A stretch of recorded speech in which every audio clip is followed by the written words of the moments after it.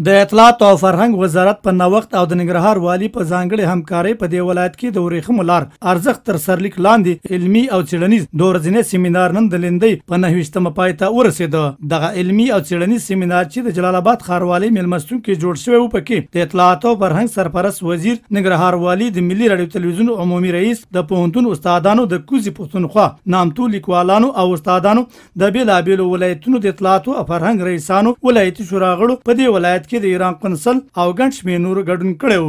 د اطلاعات او فرهنګ سرپرست وزیر محمد رسول باوري وویل چې د ننګرهار ولایت د مسؤلینو او ولسونو په غوښتنه د سیمینار دویمه ورځ په ننګرهار کې ترسره کړه او زیاته کړه. دا ولایت د افغانستان په کچه ځانګړی سوداګریز ارزښت لري. هغه وویل چې په دې سیمینار کې د 11 ولایتونو د اطلاعات او فرهنګ رئیسان ګډون لري چې دا فرهنګي اونۍ به په ټولو ولایتونو کې لمانځل کیږي. ولې ننګرهار د دې سیمینار لپاره غوره کړ؟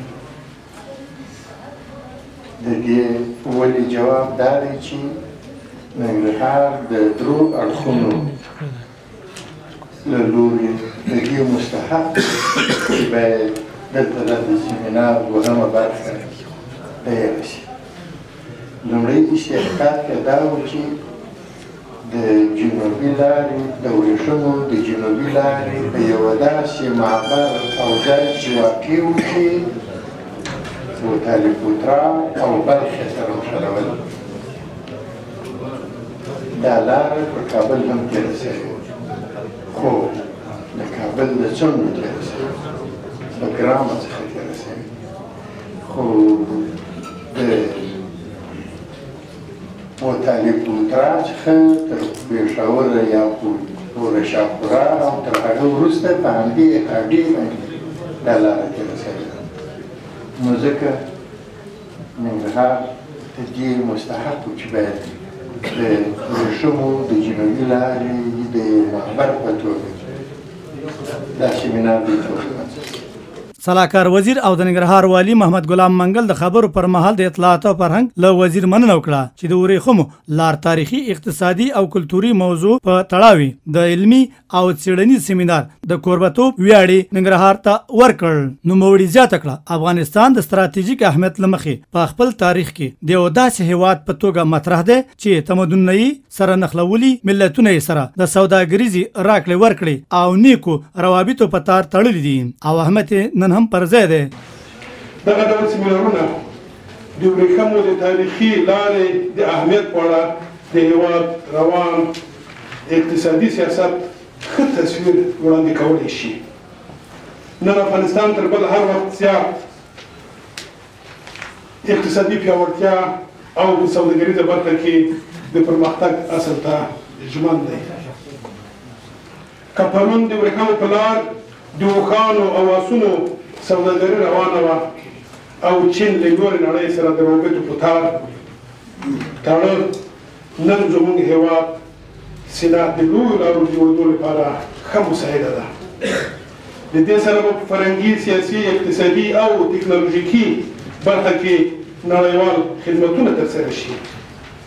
که د ورېښمو لار جوړه او پروژه عملي شي، دا لاره به 80 هېوادونه سره وتړي.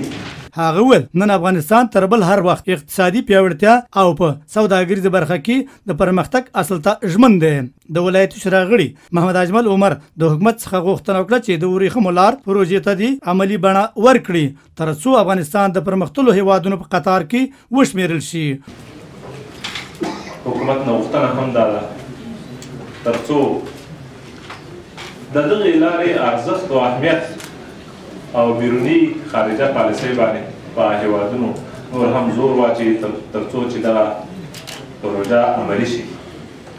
او دغه لاره چې ډېر ارزښت لري خصوصا د اقتصاد د طرفه، که دا جوړه شي نو موږ هم به دا هیوادونو په قطار کې ودرېږو. د دې سیمینار په دویمه برخه کې محمد بشیر دودیال، عبدالجبار عابد، برکت شاه کاکړ، خطاب خان فیضي، استاد زرمتي او یو شمېر نورو د ورېښمو د تاریخي لارې د ارزښت په اړه لیکلي مقالې ولستې. د دې سیمینار په پای کې لیکل شوی پریکړه لیک د اطلاعات او فرهنګ رئیس اورنګ سمیل لوري ولستل شو چې پکې د ورېښمو د تاریخي لارې د ارزښت په اړه علمي، څيړنیز، اقتصادي، کلتوري او نوري اړونده لیکل شو مقالو د چاپ غوښتنه شوې وه.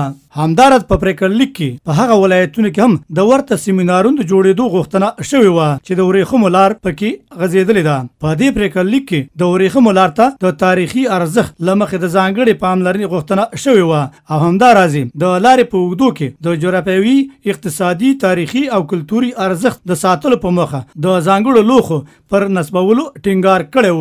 د ورېښمو لار ارزښت تر سرلیک لاندې علمي او څيړنیز سیمینار لومړۍ ورځ په کابل او دویمه ورځ په ننګرهار کې ترسره شو چې پکې ګڼ شمېر دولتي مسؤلینو او فرهنګیانو ګډون کړی و. د یادونې وړ ده چې د ورېښمو لار له هند د افغانستان له لارې چین ته غځېدلې وه او تر اروپا هم رسېدلې وه.